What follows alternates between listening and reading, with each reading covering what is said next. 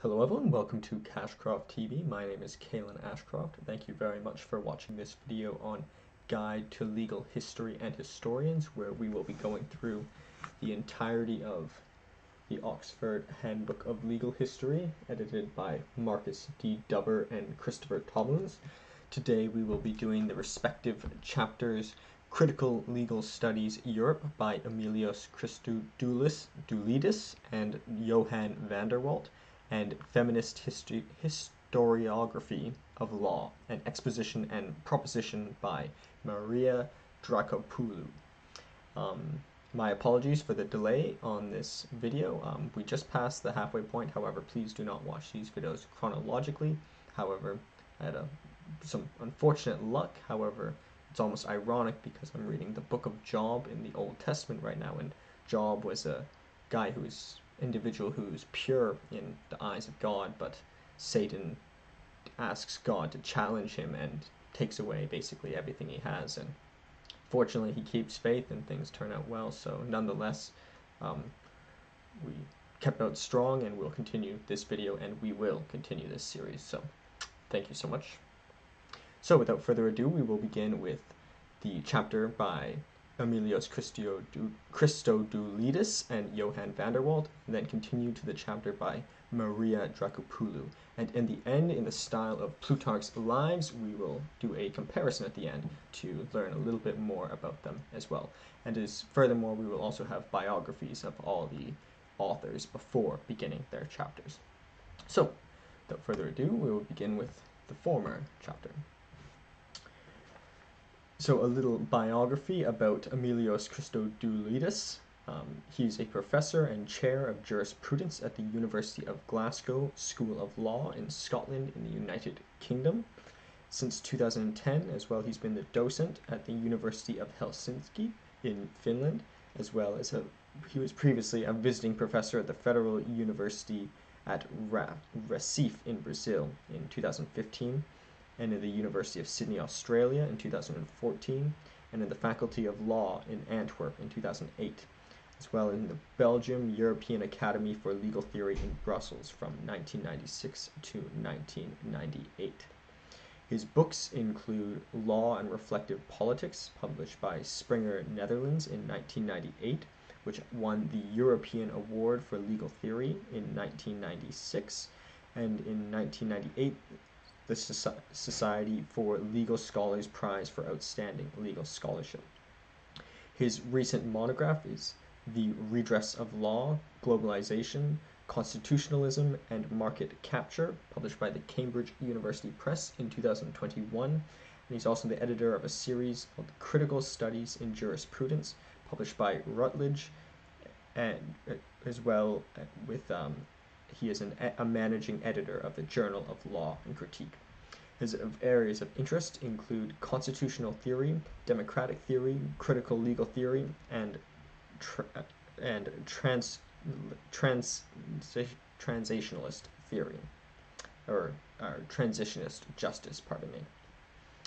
And as for the biography of Johan van der Walt, he is his full name is actually Johan Willem Gauss van der Walt, and he has been at the University of Luxembourg since 2011, where he is a full professor. He also held chairs at the University of Glasgow from 2007 to 2011, and in Johannesburg, South Africa from 1996 to 2006. He's also an extraordinary professor at the University of Pretoria, also in South Africa. And he has been in that position since 2009. He's the author of monographs and books, including Law and Sacrifice, published by the CRC Press in 2005, and Question of Sovereignty, published by Walter de Gruyter, in 2014, and also numerous peer-reviewed and journal articles and chapter contributions, including this one we are covering today. His research specialization includes philosophy of law, legal theory, and jurisprudence, informed by continental European and Anglo-American traditions of philosophy, legal theory, jurisprudence, political theory, and anthropology. So their chapter is titled is in part 3 of the Oxford Handbook of Legal History under Perspectives, Legal History in Modern Legal Thought, and it is titled Critical Legal Studies, Europe. So this one I typed because it was one of the longer chapters, and I said always don't torture yourself. Writing these long notes can take a very long time, so type a little faster, but nonetheless. The first part I did write, and pardon me, I'll open it up again. So they start off in section 1, titled Critical Theory, European Trajectory. They say, in this chapter, we trace the tradition of critical theory in Europe in the way it has influenced and framed legal thought. Key and distinctive element of this field, of this tradition, is that it characteristically connects to the state as a constitutive reference, and it understands law as that which organizes and mediates the relation of state to civil society. The other reference would be the other constitutive reference is political economy, which typically grounds this tradition of thinking about law in materiality of practices of social production and reproduction. And therefore they say it is these connections of institution of law to demarcate the state and political economy that connect the two and therefore define this area of scholarship. Therefore, legal theory locates its function, whereas critical legal theory locates its function in its emancipatory potential and obstacles to emancipation. But I think the main takeaway here is that it has critical legal studies has both an emancipatory potential and presents obstacles of emancipation. However, there is kind of two sides of the coin. There's the one side, critical legal studies, and on the other, political economy, from according to the two authors in Europe, particularly. This chapter, therefore, will take a thematic approach, explaining Hegelianism and Marxist roots, from the German side in Frankfurt School to the post-Auschwitz and aesthetic and communicative turn, including the French side as well, from the École Normale Supérieure and leading figure, including Louis Althusser. Plus, as well, it will cover some forgotten authors. It will also cover Foucault and also the ENS school and Gramsci's theory of hegemony in Italy, and a materialist constitution of Italian left from Antoine Negri's Social Forces. The sui generis strand in Britain will also be covered, including the ethical, aesthetic, and political turns, and the decisive break from Marxism in the 1980s. The Critical Legal Conference has since become the main vehicle for its expression, and Britons, like their counterparts in the US, distinctly have a more individualist form of critique, as will be shown, and it has later led into the development of the feminist theory, which will be covered in the next chapter. So there's a lot to cover here, and I hope you bear with me, but it's basically we're going to trace the history of critical legal studies in Europe through multiple geographies, particularly France, Italy, and the United Kingdom. And therefore it will show a diverse critical understandings of the law, and that there's a contradiction between capitalism and democracy are operative in democracies under the aegis of constitutionalism, and therefore it's a paradox of constitutionalism where there's the constituted versus the constituted power, and therefore a manifested boundary between private and public law. And the chapter will show the trajectories lie across the spectrum. So, as we'll see, there's critical legal studies scholars can, although they're commonly seen in the left-leaning perspectives, there are also more conservative critical legal studies scholars, and there's also this dichotomy between the constitutionalism in that there's the constituted and the constitutional power, and as well between capitalism and democracy. So, without further ado, we will move on to section 2, titled The State and the Critique of Domination, Hegel's Legacy. So, start off with Hegel here. They say, history is the dissimulating journey of the absolute through time, and this journey arrives at its destination with the consolidation of modern statehood, contended by Hegel in Philosophie der Geschichte, published in 1970. They say it is dissimulating because of the way it presents absolute as a series of finitudes and partial truths. Yet throughout this journey, absolute remain absolute, and finitude is not considered its facade, but its reality, for the word facade does not belong to the vocabulary of the absolute. Therefore, the task of philosophy, according to Hegel, is to comprehend the relation between the eternal reality of the absolute and the dissimulation in time as a series of finitudes. So, a culmination of different finitudes, but not one finitude, or one absolute. And therefore, finitude is not a constitutive element of the absolute. The history of critique, be it philosophical or social, is a history of refusals to give up this Hegelian mythologeme, perhaps it's pronounced mythologeme. I always say if people pronounce the word, it's because they've read it before they've heard it, which I think is in some ways good, but perhaps I'm just defending myself. And also, this is true for the Marxian critiques, in that they insist upon turning it on its head. The critique that severed the connection of what ought to be with what is would not command the comprehension it requires to figure as critique. Hegel argued severing saying, what is, and what ought to be solon, and it terminates a meaningful assessment, supposedly. But therefore, it's still this separation of saying, what is, and solon, what ought to be, is a key, had a key influence on the development of critical legal studies in Europe and in other geographies. The Marxian notion of immanent critique pivots on this key insight that emerged from Hegel's critique of Kant, in that their concern with history of critique keeps the Hegelian mythologeme in place and retains the emphasis on its centerpiece, the modern state. And we will therefore trace a number of key mutations in the course of the 20th century and reflect on what it might mean for the critique to give up on Hegel's magnificent ruse, they call it. So essentially, if Hegel argues that there's a difference between what is and what ought to be, it sort of discounts the necessity or the value of critical legal studies, which focuses almost entirely on what ought to be. But if they are the same, then there's no division, but then therefore more necessity of critical legal studies.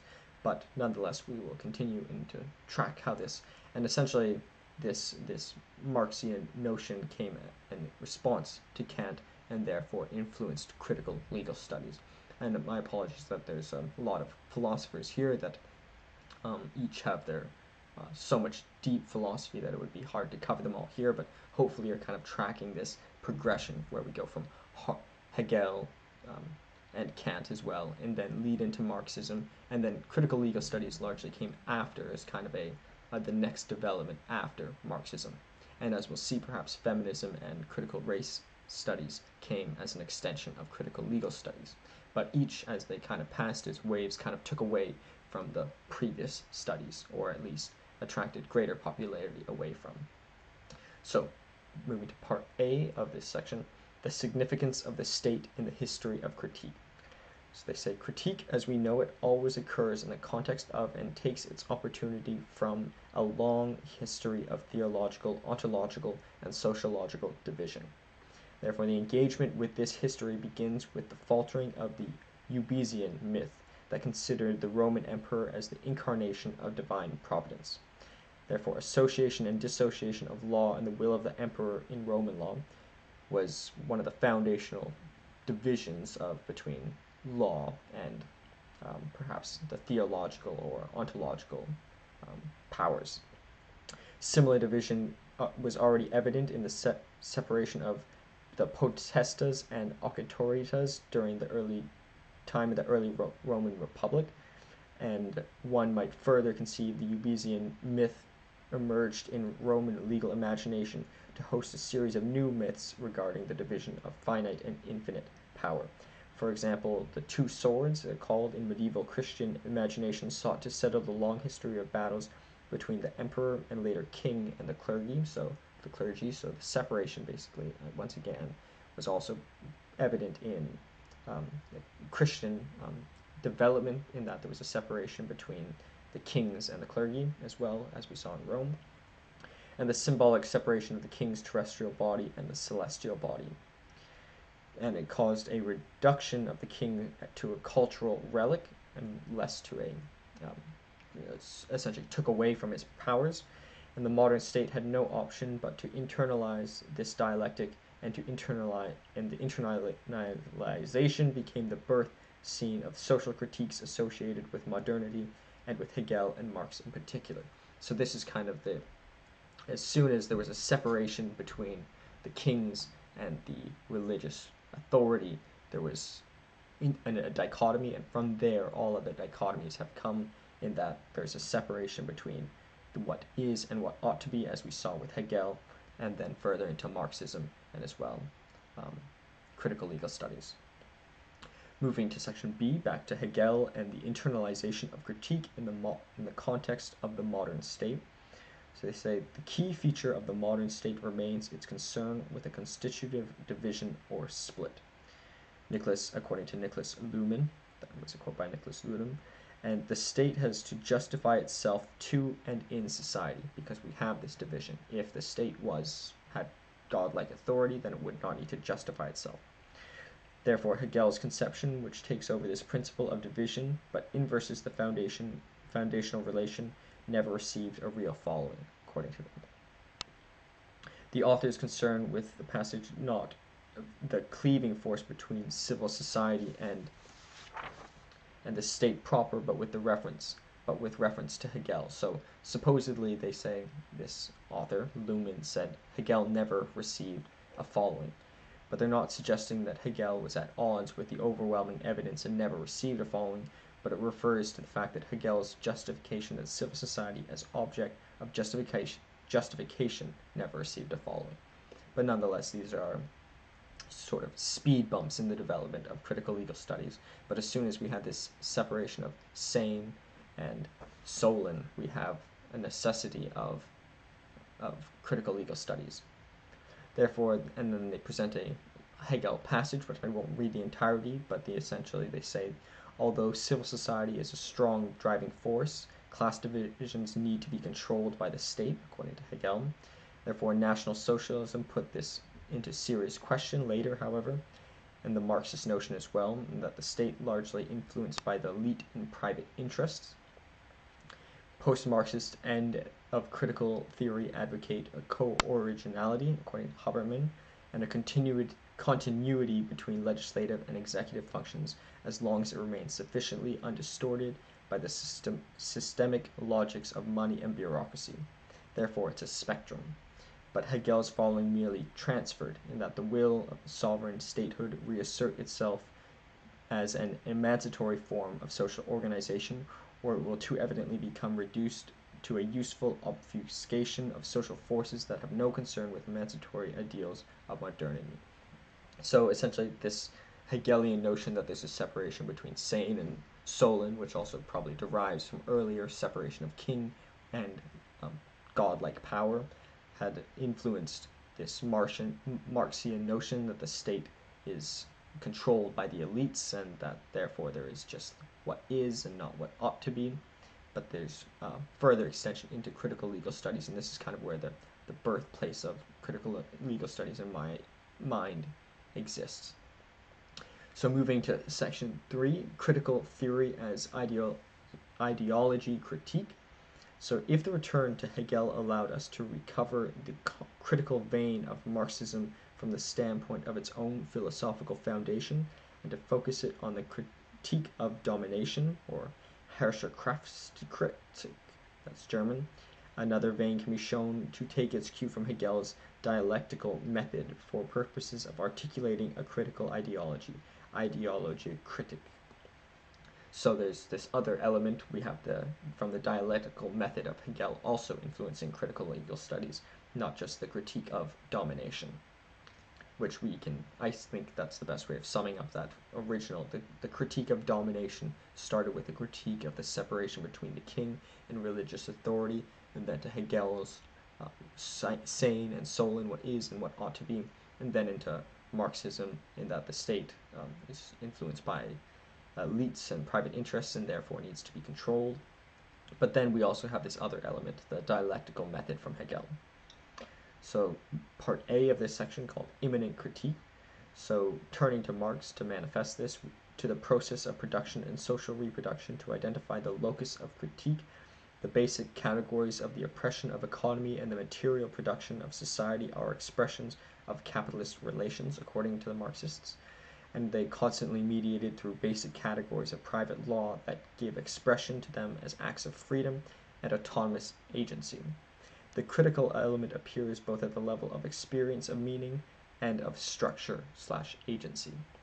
So it's just a brief summarization of Marxism, but if you'd like a more detailed explanation, there's a full chapter on Marxism, actually, by the editor, Christopher Tomlins. So for the juncture of meaning, and that which we have already covered. For the juncture of meaning, construction and agency can begin with the notion of immanent critiques to capture the idea of theory as practical, engaged activity. According to Marx Horkheimer, referring to Kant's transcendental condition of knowledge, critical thought must presuppose the existence of its object, and that both the object and subjective experience and differences between what law promises, freedom, equality, self-determination, and what it delivers.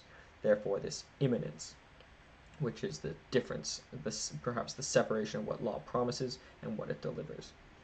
Immanence, in other words, always already implicated the historically posed, necessarily unfinished nature of human engagement. So there's this historical aspect, hence why it's in the Oxford Handbook of Legal History, but also because they're tracing this critical legal studies in a historical manner, but not all the chapters have been like this.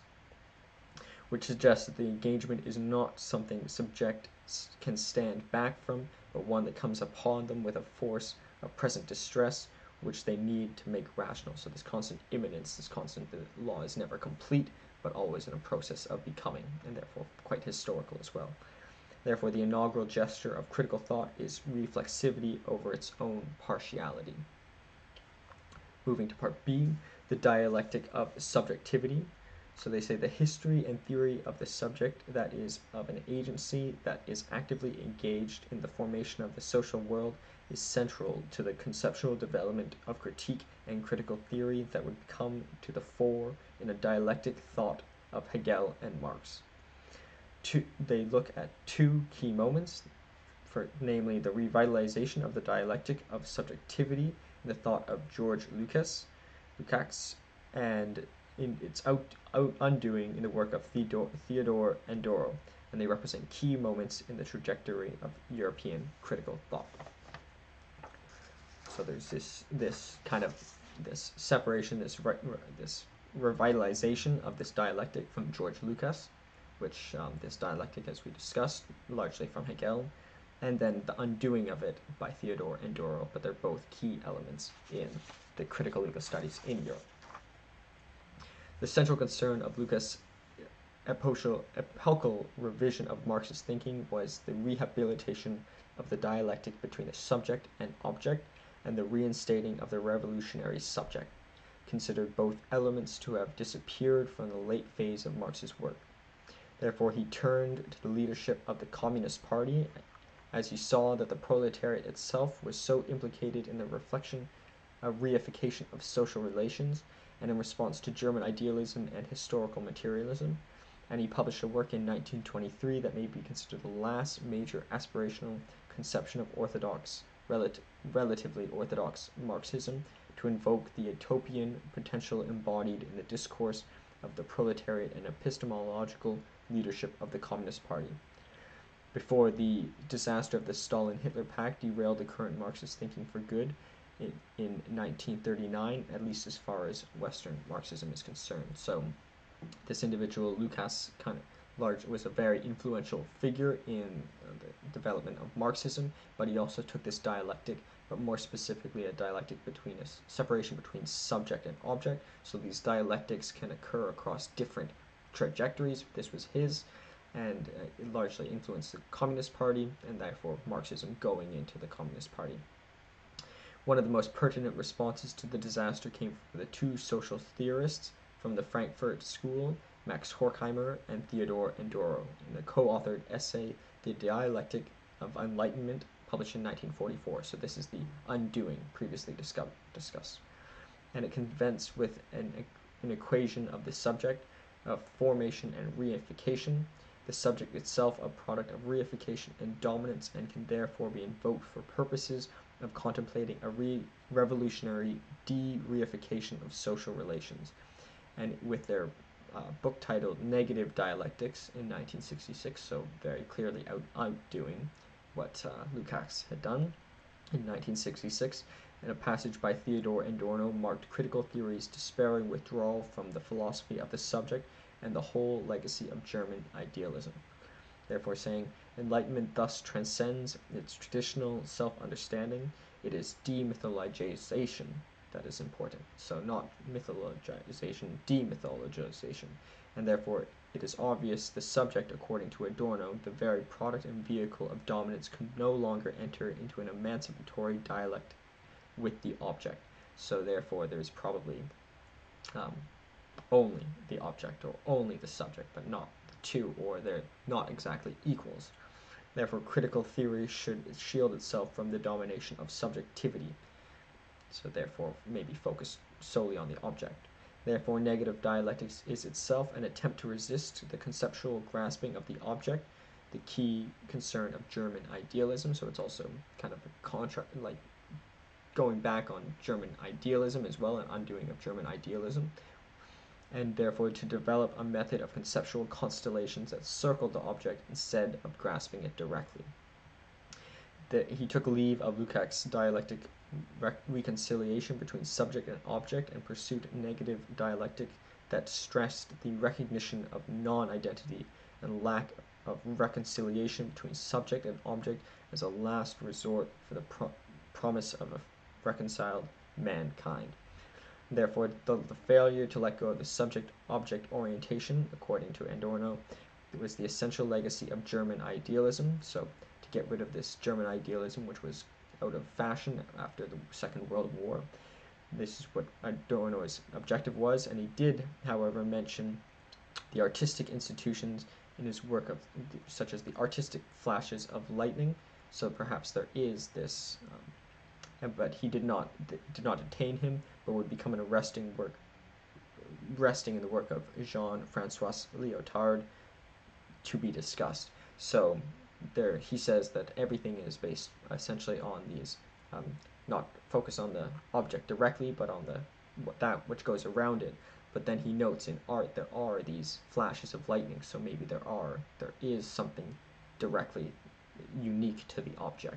So he did kind of leave a door open, even though he largely did endeavor to undo the work of Lukács and this dialectic between subject and object, which is an extension of the dialectic between sane and Solon, as hypothesized by Hegel. Moving to section C, from the history of the subject to the future of the event.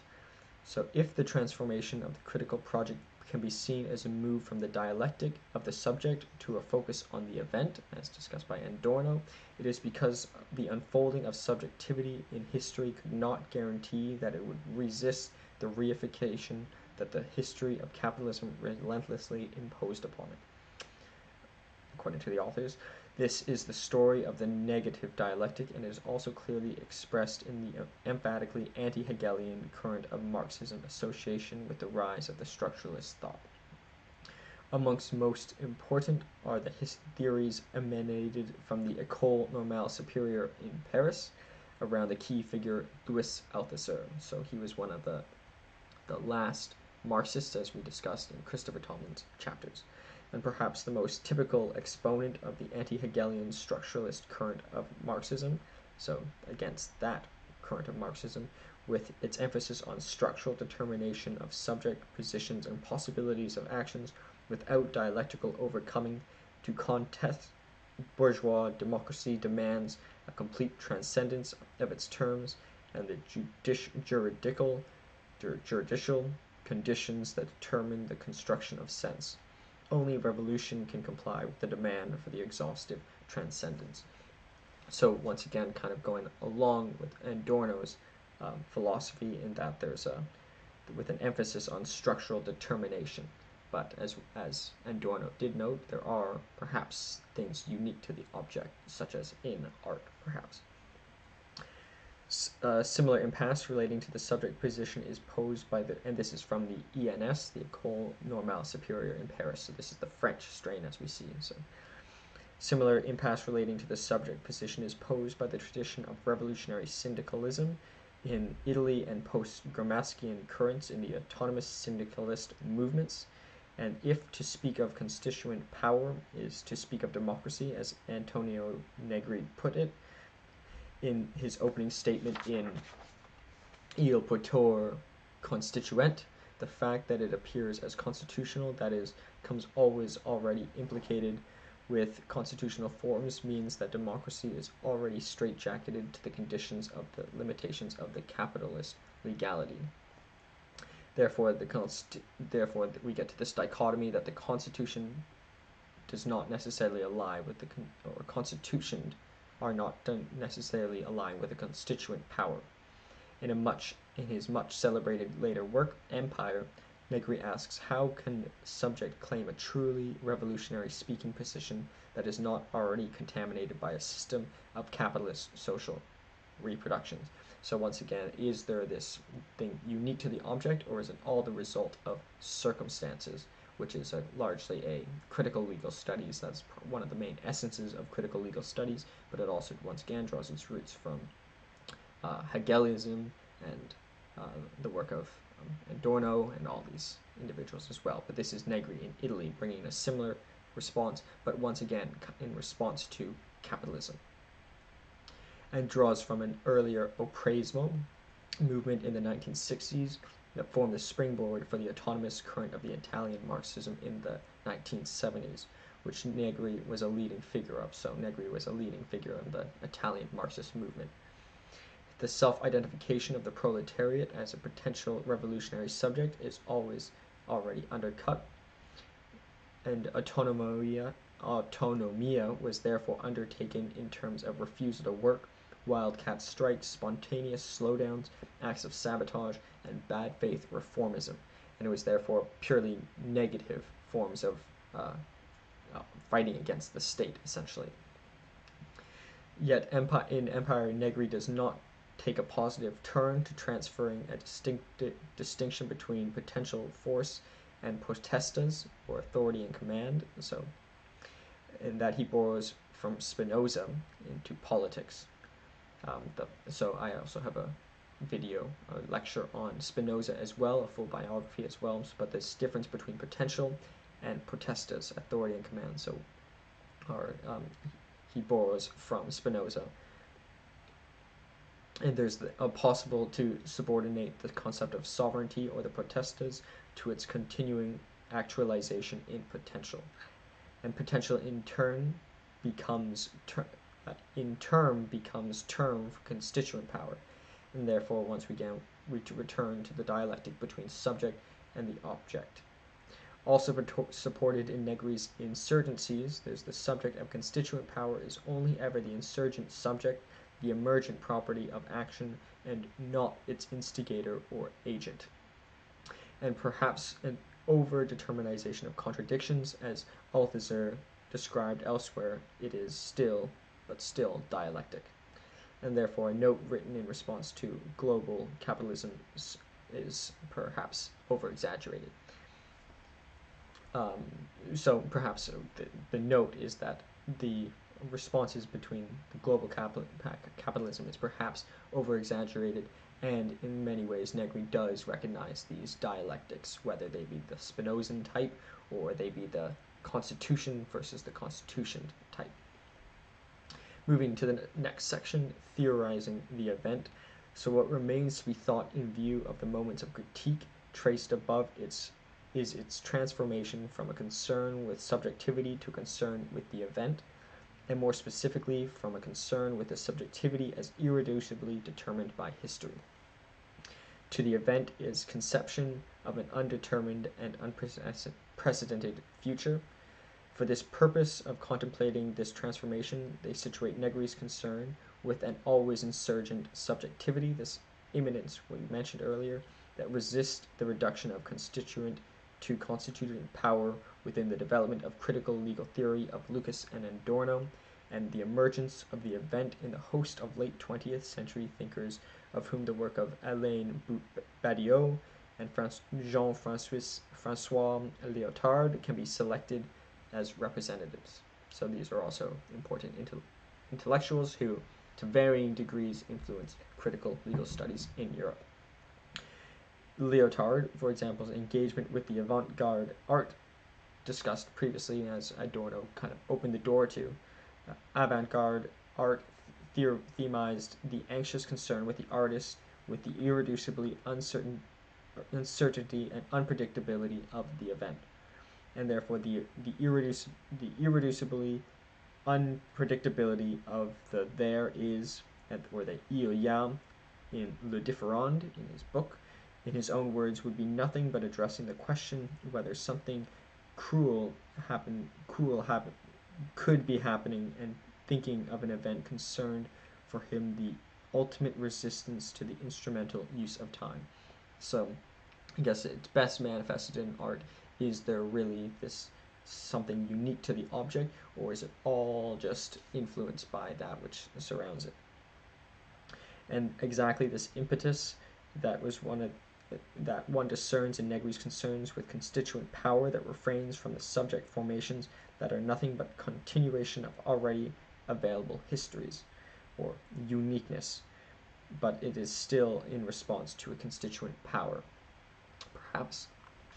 So this, once again, if this constituent power, or this power existing, is just the result of history, there's not really much influence that the constituents can have. The Badiou, at least contests Negri frontally, in that the reach into which that which Negri assumes to be the undetermined multiplicity is always and can be directed by and thus contained within what he calls the situation. Subject is nothing beyond the situation. Totality, while negation is crucial for breaking out of the confinement of the situation, it cannot avoid playing a functional role within the situation. So it inevitably has a function within the situation, yet still holds a possibility of critique and therefore resistance of the idea of the event. The event cannot be inferred from the situation. An event is something that can only be said to exist insofar as it somehow inspires subjects to wager on its existence. So it's like think of it, I see it as probabilities. Let's say the event is 90% probable. The subject still has to make that bet. Therefore, it's chance, and yet undecidedly from within the situation itself. First, you can also see a reference to the first law of thermodynamics, and that total energy of an isolated system which cannot exchange matter is constant. So that was the way I imagined it, is that in a closed system, this potentiality has to already exist in the system, and it still cannot assert what will happen. But sometimes you can guess what might be the outcome. So I think the Adorno and Grassky are kind of put away temporarily, or try to argue against these dialectics, which are necessary to critical legal studies, but they were they still opened up doors, such as that in art, or such as that in constitutionalism, for the Constitution versus the the constituted versus the constitutional power. So they still open doors and still push forward the discussions in critical legal studies in France and Italy, respectively. So to the conclusion, the section 4, the critical concern with the event and the emergence of radical utopian possibilities of action that is at stake in the contemplation of constituent power in terms of itself and not in terms of something else, is irreconcilable with the critical concern of normative framework of the state and the whole gamut of constituted power implied by this normative framework. Nevertheless, the task of critical theory is not to neglect either of these possibilities of critique. So whether they're on, depending on what end of the spectrum they are between these dialectics, whether they absolutely don't believe it exists or absolutely do believe. I think to some extent they have to believe it exists. There's a variation in critical legal studies scholars in Europe as they discuss, and I think I would argue the same is also true in North America. The critical concern with the event and the emergence of radical, but they notice there's a few things to note. One, the critique begins in the context of the articulation of specific constellations of meaning, where the creation of meaning occurs in terms of specific imaginaries with their vocabularies and rules of specification. It also occurs in the context of specific sets of social relations, institutional arrangements, and processes of social reproduction in both senses, always in media res, or the middle ground. Second thing to note, critique involves the acquisition of distance from the conceptual forms that determine identity and action. This distance cannot and does not assume or imply fully fledged reflexivity, but it does allow for the introduction of contingency where necessity is assumed.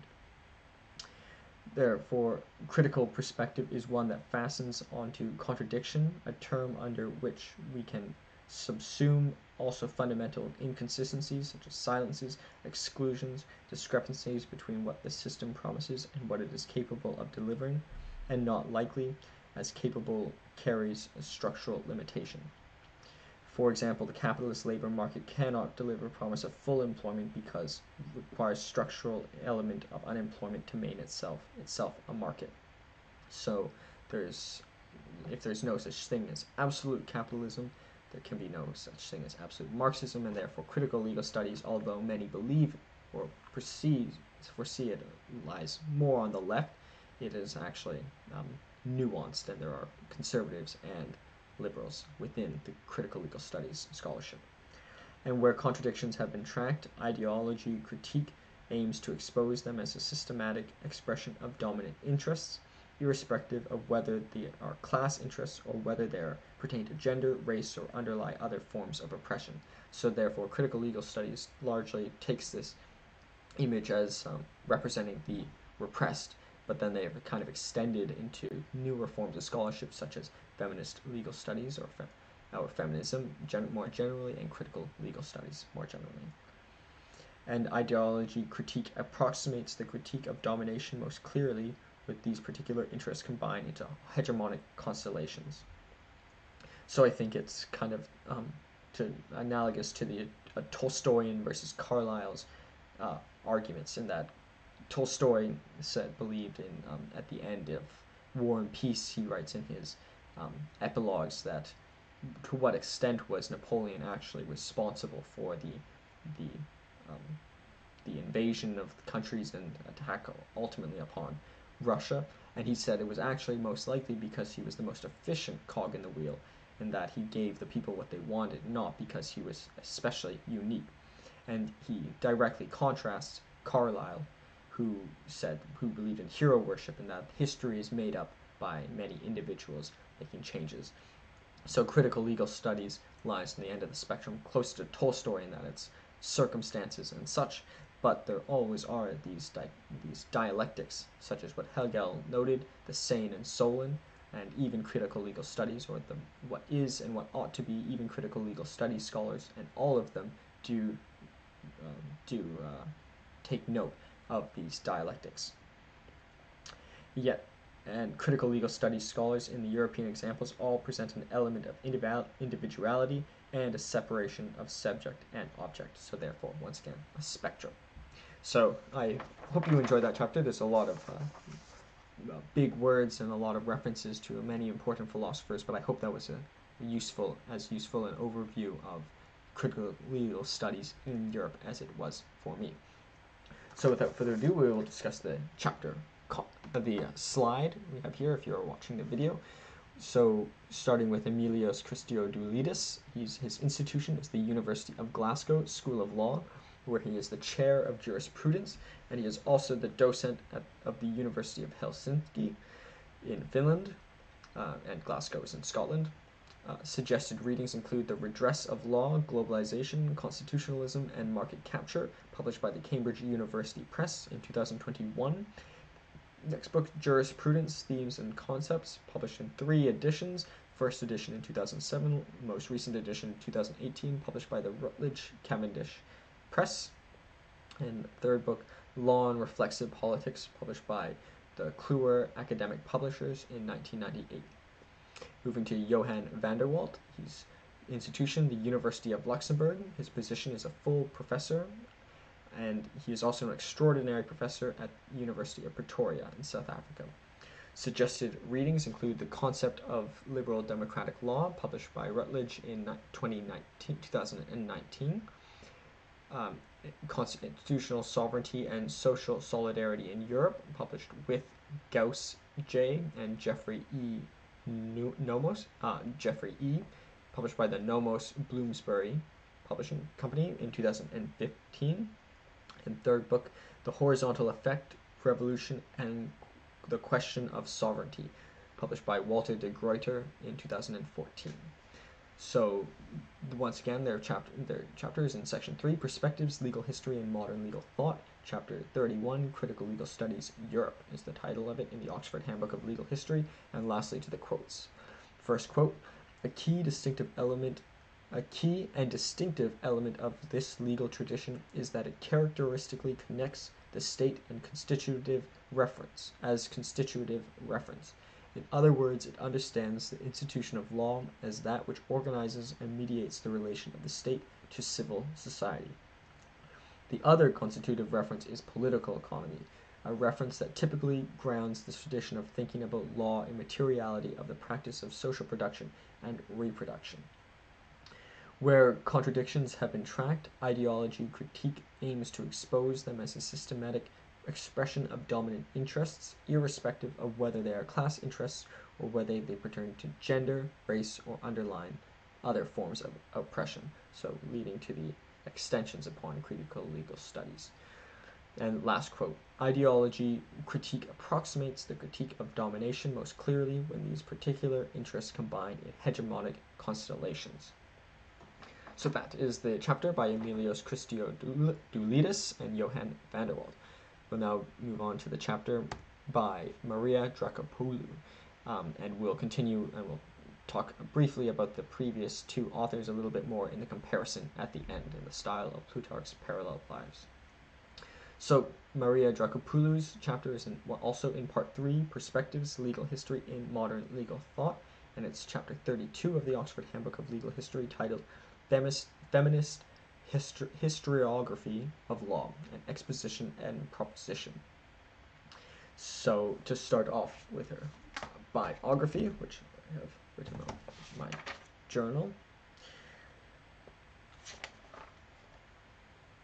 I can find it. So she is a professor of law and co-director of the Center for Critical Thought at the University of Kent, Kent Law School, in the United Kingdom.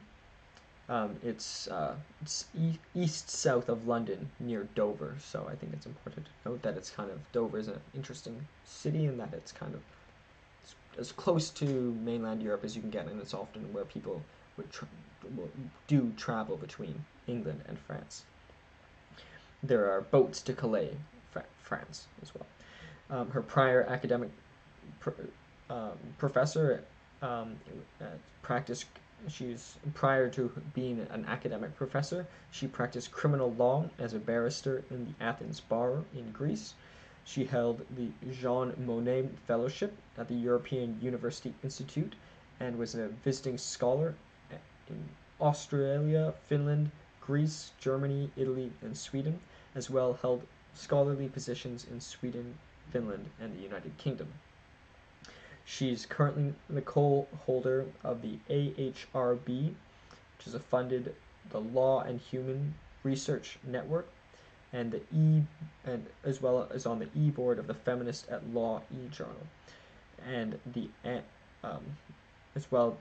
Anthem Handbooks of Critical Thought, also on the executive board of the Anthem Handbooks of Critical Thought as well. She's part of the Society of Legal Scholars in the United Kingdom, the Association of Critical Legal Scholars, also in the United Kingdom, and the American Association for the Study of Law, Culture, and the Humanities.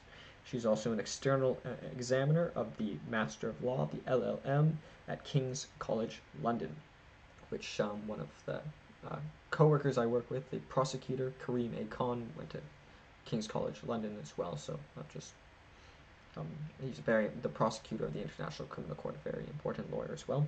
So also a very important influence that Maria Drakopoulou has here. She's edited books including The Feminist Encounters with Legal Philosophy, published by the Routledge Cavendish Press in 2013, as well as a special issue, History, Space and Time, published by the Australian Feminist Journal in 2013, where she was co-editor with J. Christodoulidis. Her research interests include feminist and political theory, continental feminist philosophy, post-colonial theory, history and historiography, legal philosophy, feminist jurisprudence, and her teaching includes undergraduate critical law with an interest in political and post-colonial theories, and at the graduate level with a focus on law and the humanities. So, without further ado, her chapter is titled Feminist Historiography of Law and Exposition and Proposition, chapter 32 of the Oxford Handbook of Legal History. So starting off with section 1, Introduction, or What's in a Name. So what does this mean for women?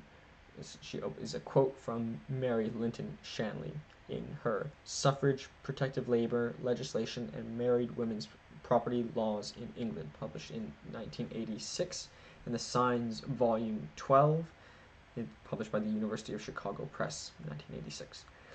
And Maria Drakopoulou says, with this simple question, Shanley delimited the parameters of a nascent form of historical scholarship emerging in the U.S. Academy, that of women's legal history. The individual studies deemed to belong to this new field shared neither a common ideology nor a common theoretical approach or methodology. They are united by orientation of legal historical inquiry with its core focus directed at addressing Shanley's essential concerns, namely, why, how, in what ways does law in all its historical instantiations matter for women?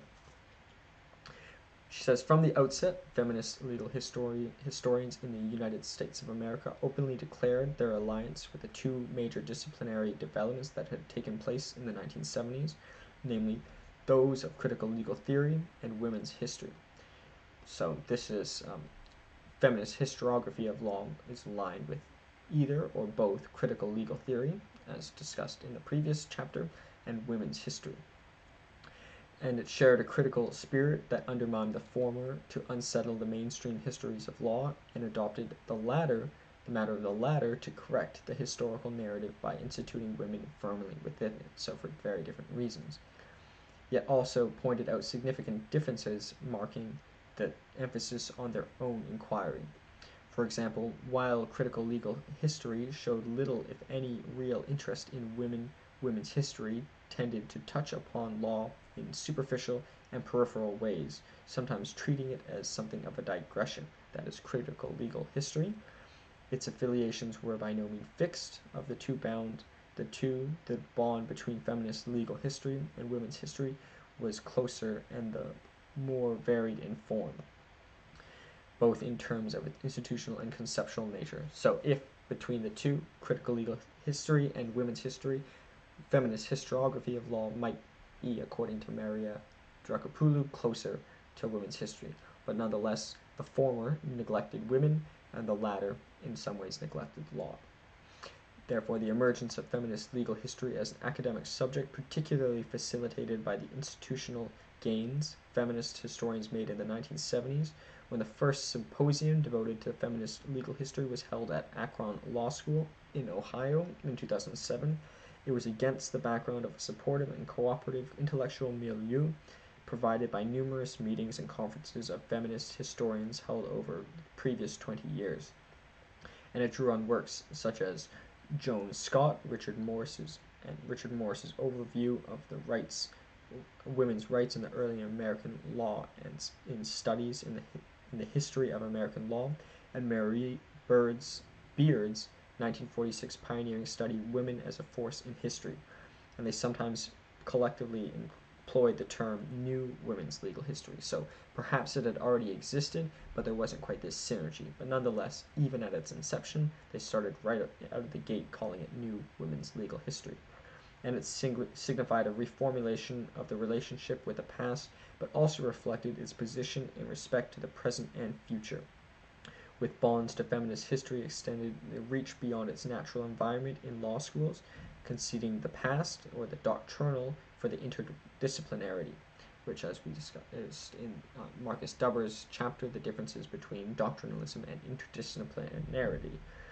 And it authorized its own singularity while embedding a specific academic transition. So it combines the two, because it's interdisciplinary, but it's also doctrinal, and therefore securing itself for the future, and came known from the 1980s as New Women's Legal History to the 2000s interchangeably referred to as Gender and Legal History, or Feminist Legal History more commonly now.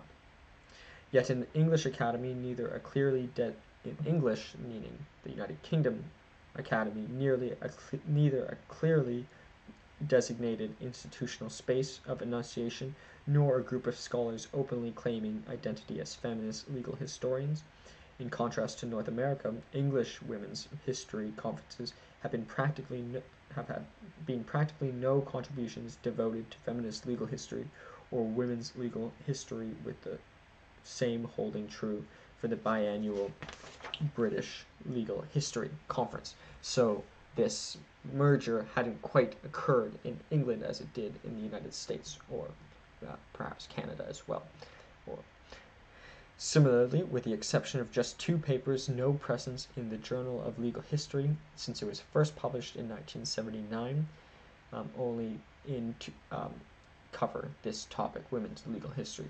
Only in 2016, the United Kingdom Feminist Legal Scholars, in collaboration with the Women's History Network, first organized a national academic event explicitly devoted to feminist legal history, which included a 1-day conference entitled Doing Women's Legal History. So only in 2016 was it actually get direct attention.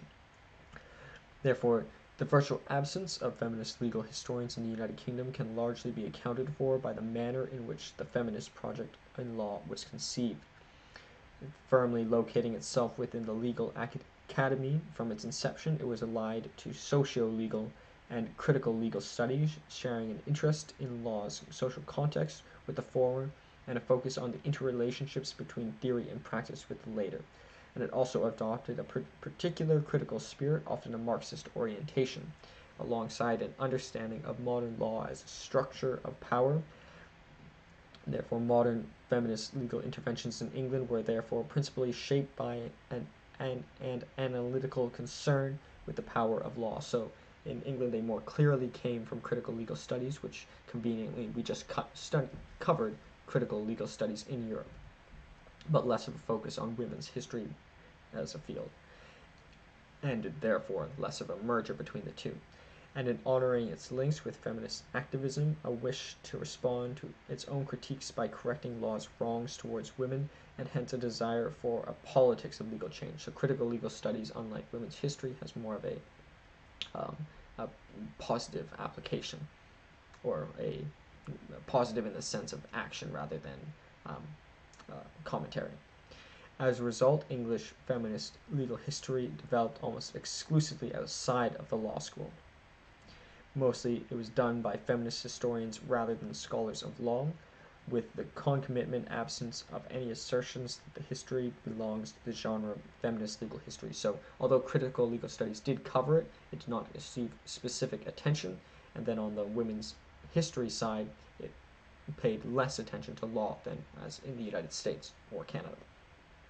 This discussion, limited to development in the USA and England, is, she said, according to the author, is not attributed to the special significance to these jurisdictions, nor an interest to study them comparatively, but as they comprise 2 fundamentally different modalities through which the field has developed. So they're 2 ends of the spectrum, but not some bias in choosing them. The former thriving in the institutional and professional awareness of feminist legal historians enjoy independent life with confidence in its present and productive optimism for its future, and with the latter in its overtly political orientation towards legal changes that benefit women in nurturing indifference to historical inquiry, and effectively assigns such inquiry to history rather than law, and therefore the two modalities can be thought to occupy opposite ends of the spectrum of possible variations along which other jurisdictions of English-speaking world can be positioned.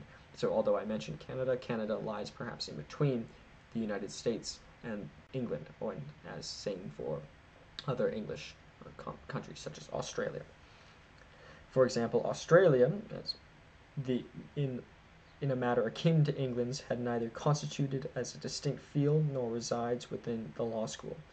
Yet in Canada, though not nearly as rich in output's level of persistence or intensity or of self-reflexivity as the U.S., historical studies of women and law have secured institutional and intellectual recognition as an independent field of legal inquiry. So Canada is more similar to the United States, and Australia is more similar to the United Kingdom on this spectrum. The presence of distinct modalities shaping the appearance of feminist legal history raises questions as to how we might best think of it as a unified field, and therefore define its boundaries and decide what to include and what criteria might we use in doing so. Yet what follows in this chapter neither engages directly with such normative issues, nor seeks to offer a blueprint as to how the field should be delimited. The intention is not to be prescriptive, but in discussing the field's fortunes, it is necessary to consider how it was conceived of as a unified field of study. For instance, the paper adopts Shanley's view that the category women's legal history or feminist legal history embraces all those studies which, while employing a historical perspective, interrogate the different ways in which women and law relate to each other, bringing together the dyad women and law together with historical inquiry as definitive components. In adopting this approach, the following chapter, which we will be discussing, is divided into two parts. First, it will survey the current state of the field, and by setting aside national boundaries and disciplinary origins, pays attention to broader themes, topics, and issues of feminist legal history has chosen to privilege. And the second section, building upon this presentation, will offer a critical understanding of what exists by drawing attention not only to the thematics of feminist legal history, but also to the process of its production, in particular the implications of the interdisciplinary nature. And finally, also in second section, the second part, in pursuing a critical account of the work produced, will briefly considers the possibilities for otherwise thinking of and doing feminist legal history. Therefore, this chapter is titled, or with a subscript, an exposition and a proposition. So part 1 is the exposition, and part 2 includes the proposition. So moving to the first part, but it's section 2 of the chapter of 3, Mnemosyne, or the writing of women's legal histories. So Mnemosyne, Mnemosyne, was a Greek goddess of memory and the mother of the 9 muses, and to her nephew. So she had 9 children, muses, with her nephew Zeus, and she's actually the 5th wife of 7, which I think is, not going on a tangent, but almost in some ways ironic that she might be the symbol of feminism if she's the 5th of 7 wives of Zeus and even his aunt. So I don't think it's really but nonetheless she is seen as one of the leaders of feminism, in that she had 9 muses who were all very influential women, and she was influential in her own right. And maybe that might be the epitome of women feminism, in that she was okay with this and strong, but nonetheless that is the title, or Mnemosyne, or the writing of women's legal histories. Please let me know what you think of that. The men, being the historian, they seldom condescend to record the great and good actions of women, according to Mary Estelle in Christian Religion, published in Bridget Hill, published with Bridget Hill as an editor in the First English Feminists in 1986. Writing women in the history of law was and still is the feminist legal historian's original and most significant pledge. By capturing women's past encounters with law, it can dispel the of legal records, recover which had been obliterated, and correct the distortions and omissions made by the dominant male memory. Many varieties emanated from law schools, history schools, and women's studies departments, but irrespective of their locus of production can be assigned to one of two major categories.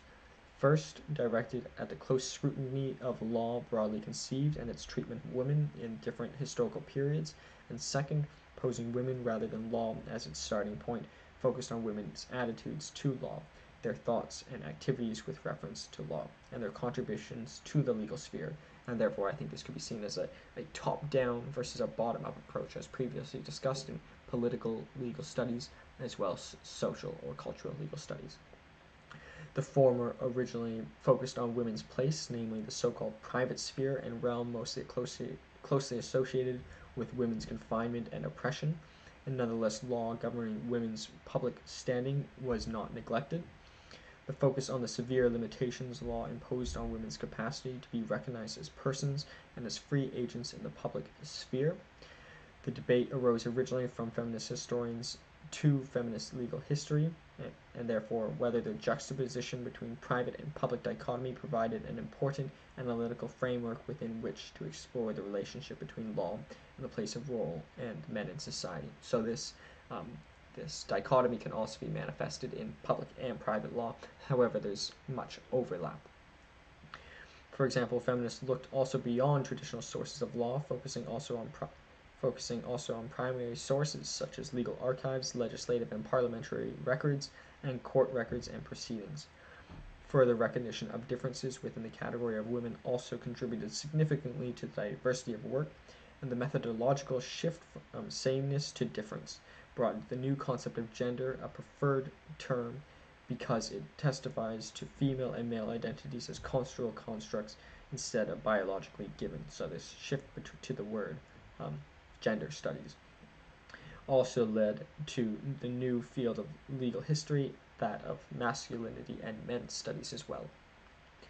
Unlike the former, going to the bottom-up approach, positing law as the effects on women's lives as its object of inquiry, the second explores the nature of the relationship from the opposite direction, from the perspective of women, their effects on the law, using opportunity, intervention, cunning, and wit, often exercising considerable courage in the process, shown important movers and shakers, first word stories anecdotal, and therefore once again bottom up, and not always a collective struggle, frequently used existing law and courts to their advantage. So it's not just struggle, there's also many great positive things that happened and are covered in these studies.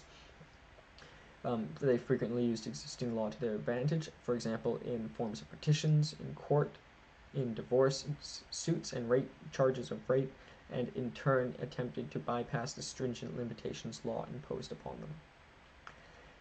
They exposed loopholes and gaps in laws, contributed to often heated contestations and controversies, including those concerning suffrage, the abolition of laws protecting women's labor, prostitution, and the repeal of the Contagious Diseases Act, and the nature of love and the institution of marriage.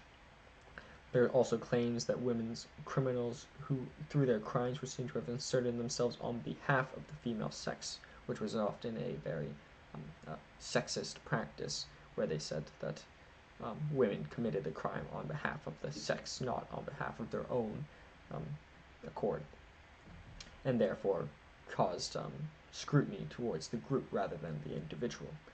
And integration of women into history of law could not be completed without sharing the histories of the main protagonists in women's battles with law. So kind of once again going to Carlyle's approach as opposed to Tolstoy, in that there are individuals who have effects. Therefore, there are heroic individuals, radicals, fighters, and champions of specific causes, while respecting the subject's ideas and ideologies, as well as their differences according to race, class, religion, and other qualifications. So to draw a parallel to the previous chapter on critical legal studies, there is a spectrum in feminist legal history in that there is, once again, a dichotomy between circumstance and volition, in that, or once again, Tolstoy, the result of circumstances, or Carlyle, heroism. So, moving to section 3, and the last section, which would be the proposition. And it's titled Forgetfulness or the Paradox of Feminist Legal Historiography.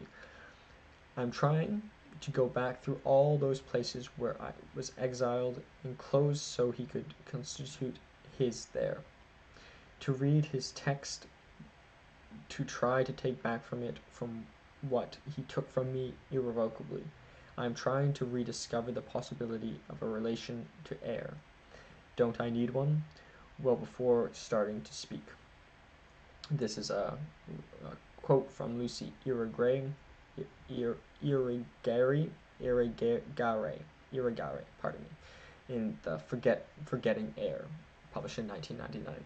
So just kind of to get the mood, but it's also very how difficult it can be often for women to share what happened, and that's why there's this that perhaps some of the scholarship has been held back because some of the topics are very sensitive, and they can only be shared by women, but often they're not comfortable or feel safe doing so. So the preceding review offered an exposition of the field in terms of its substantive content as a history of the relationship between women and law, paying attention to the modes in which the relationship was conceived, examined, and concluded. It arranged the histories according to two major themes, namely law's treatment of women and women's attitude to law. So let's kind of top down and bottom up, and also the dichotomy that's also manifested in critical legal studies. The critical approach to be adopted in this section requires a closer and different kind of scrutiny, shifting the attention up to the thematics of the field, an account of the modality of the two major constitutive themes, the intellectual and political alignments that have shaped their identity, and their directional form, allows a critical appreciation of their efficacy as well as their sense of achievement in and contribution to furthering the topics of their inquiries. So in many ways to unite these two approaches. So situated between law and history, particularly the feminist permutations of each, feminist legal history, a combination of all three, occupies no fixed abode, according to the author, Maria Drakopoulou. Nonetheless, it maintains strong links to both fields, that being law and history, and each link, however, is of a different nature. To law, it is indebted to the substantive content and to the object of inquiry, women and law. Law fundamentally affects women's social being, and to history, it turns to its own gifts upon the law. So once again, a top-down and bottom-up approach, top-down coming from law and feminism, and the bottom-up coming from history and feminism, or feminist legal studies, or feminist studies, or gender studies more modernly, but she continues to use the term feminist. Feminist legal scholars engage in politics of legal change and irrevocably looks towards a different and brighter future. The feminist legal historian's enterprise is directed at the past.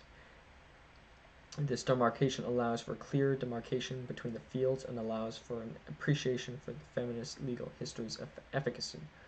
It lifts the veil of silence and cures the amnesia of historical record, so by focusing on both, and may influence feminist legal scholars directly and indirectly. It is here, in this hermeneutical synthesis constituting the feminist legal historian's creative task, where the critical and political gravity of the contribution of the histories of the first theme is to be found.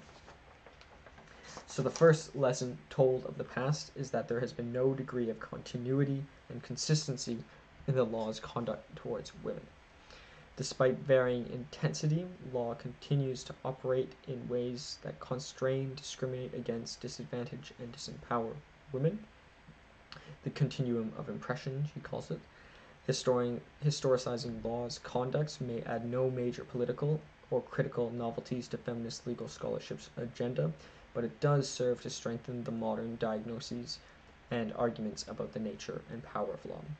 So there is some power, but the power is debatable, but I believe by combining the two, law and history, it would be most effective.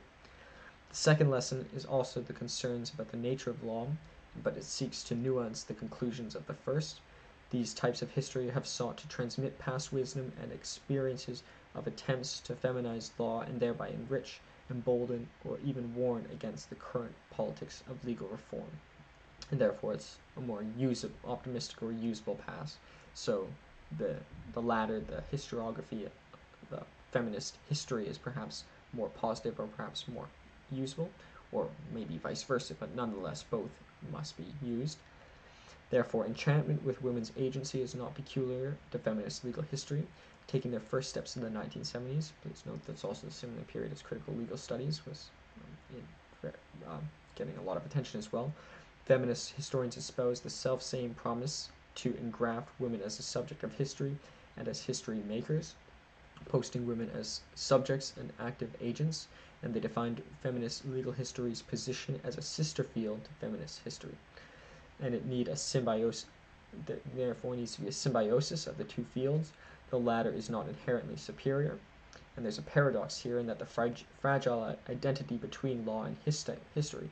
So there already was a fragile identity between law and history, but nonetheless they developed two completely different strands that have not been reconciled in particular geographies, namely the United Kingdom on the far end of the spectrum, and therefore control and non-control.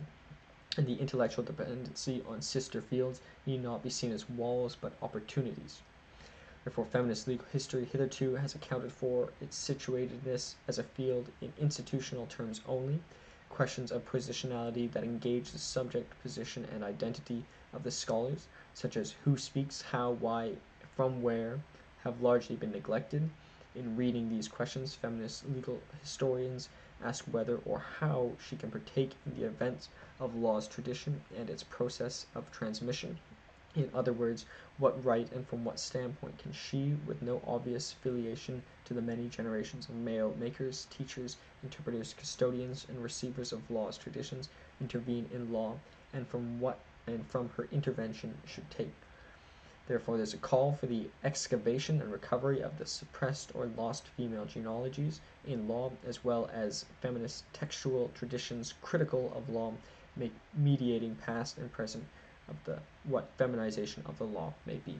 But only I think she's not clearly advocating for the American approach over the English approach, but there should be some institutionalization or some greater synergies between law and feminism and history, but perhaps not absolute institutionalization or as extreme as perhaps in the United States. But nonetheless, it should be on the spectrum and should use both. So perhaps closer to the United States than in the United Kingdom, where she is a scholar. This otherwise feminist history, although continuing to remain faithful to interdisciplinarity, is able to clearly distinguish its own direction and historical research from that of its sister fields. So it's necessary that there is a distinguish.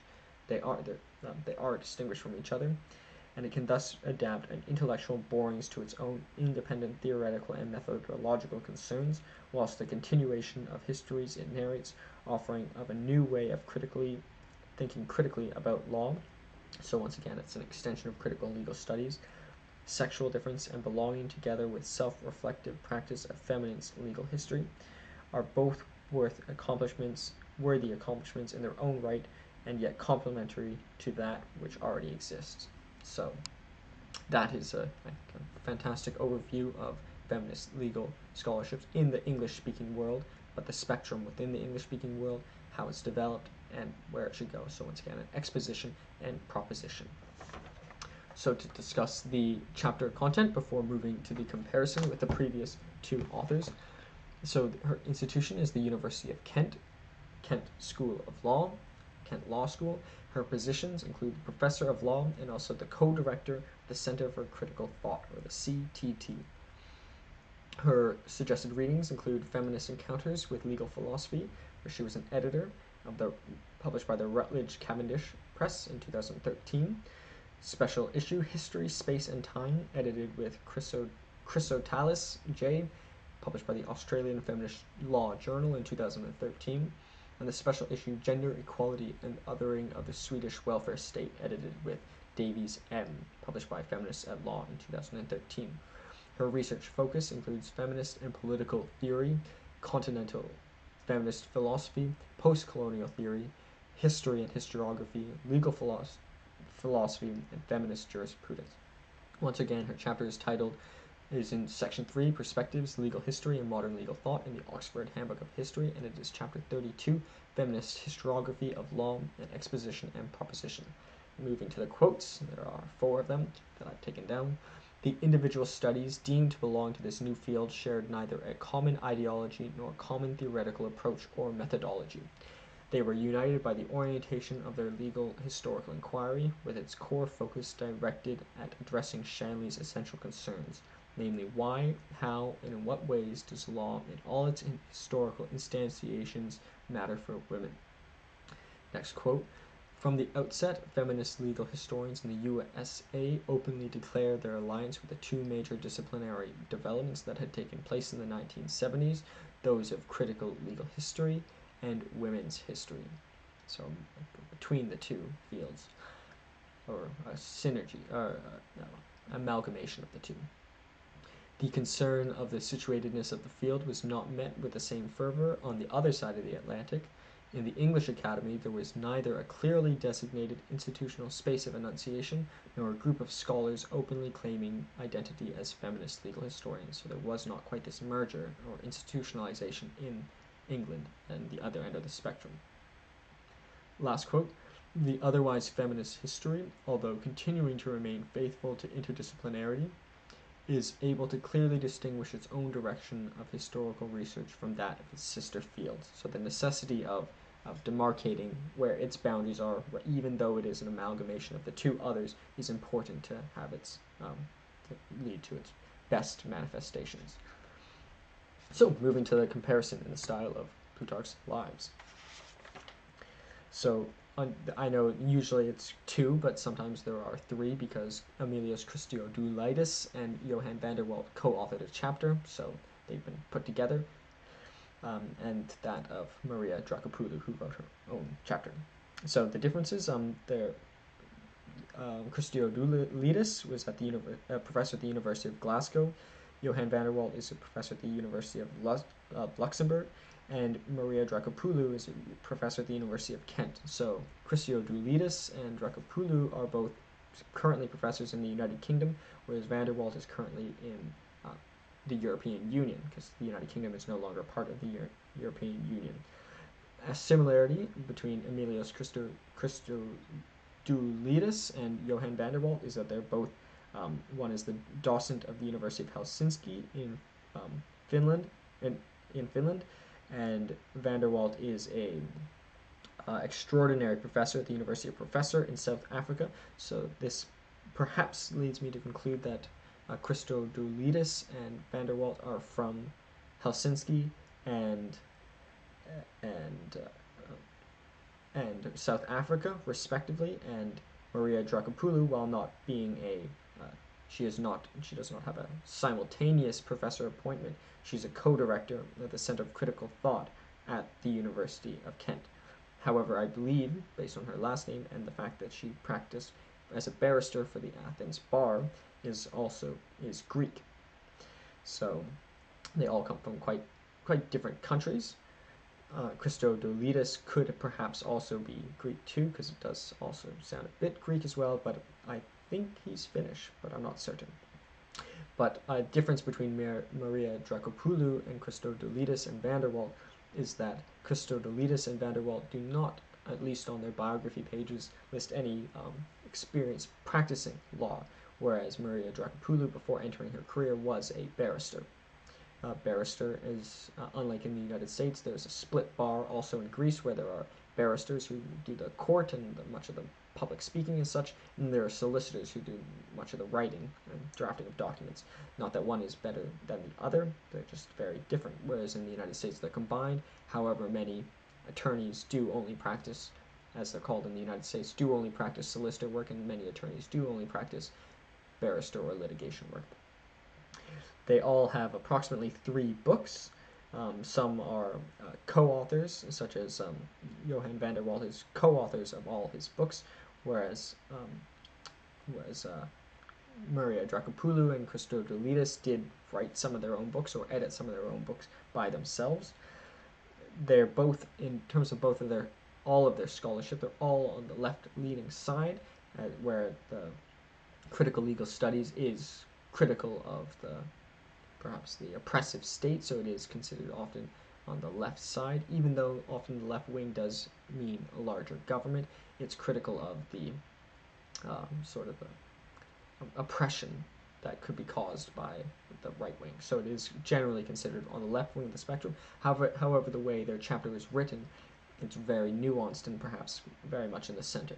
Whereas feminist legal history is more clearly on the left-leaning side, but it is an extension of critical legal studies, so from the left, on the left. They are a difference in terms of their writing here. Christodoulidis and van der Walt were co-authors of their chapters. Maria Drakopoulou wrote her chapter by herself. And I guess the main comparison is they're all fascinated in history. The styles of writing their chapters were a bit different, whereas Christodoulidis and van der Walt was a bit more thematic, sort of going through time, starting with the separation of Rome between the Roman kings and the religious powers, to Hegel, to the ENS in France. It was more chronological, whereas Maria Drakopoulou was perhaps more less chronological, but still very descriptive. And also another comparison between their two chapters is Christodoulidis and van der Walt covered exclusively critical legal studies in Europe, whereas Maria Drakopoulou studied feminist legal history in both, particularly the United States and England, and by extension Canada and the United States, but both continents, both North America and I guess Australia as well, and Europe, but also specifically for the English-speaking world, whereas Christodoulidis and van der Walt did cover some content of the Italy and France and Germany as well, and Russia as well, so the little differences there. So nonetheless, I hope you learned a lot about these two very important areas of legal scholarship, and I guess the main conclusion also is they're all fascinated in legal history, which is not true of all lawyers. But I hope you enjoyed this. Critical legal studies and feminist legal history are two of the most important and still growing fields in legal scholarship, so I hope this was a good overview. I know there was a lot of content to cover, but I hope it might make sense if you perhaps watch some of the other videos, such as the Marxism video by where Christopher Tomlins, the editor of the Oxford Handbook of Legal History, was the author, or perhaps the chapter by Marcus D. Dubber, which covers interdisciplinarity and doctrinalism, which is particularly on the spectrum between common law and civil law. So once again, this is from the Oxford Handbook of Legal History. Thanks so much for watching or listening to CashcroftTV, and my name is Kalen Ashcroft, and hope you continue to support. Thank you so much.